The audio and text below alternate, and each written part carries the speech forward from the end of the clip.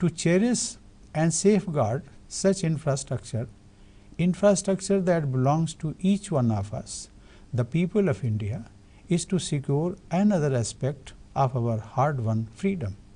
Civic-minded Indians respect and take ownership of such facilities and such infrastructure.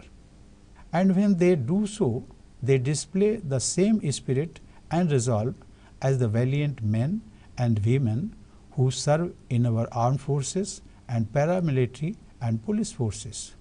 Whether you guard our nation at the frontiers or check that hand before it throws a stone at a passing train or any other public property just like that for the sake of it, or perhaps in anger in some measure you protect a shared treasure.